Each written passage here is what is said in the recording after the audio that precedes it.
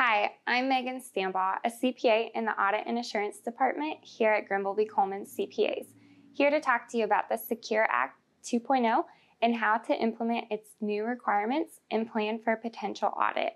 Retirement is a huge topic of interest right now. Many of us may need to boost our savings to beat the effects of inflation.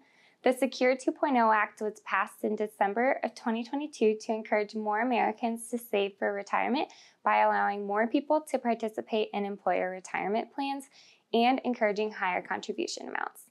Some of the Secure 2.0 Act requirements can be challenging for businesses. You may have questions about the requirements or how to comply with its provisions.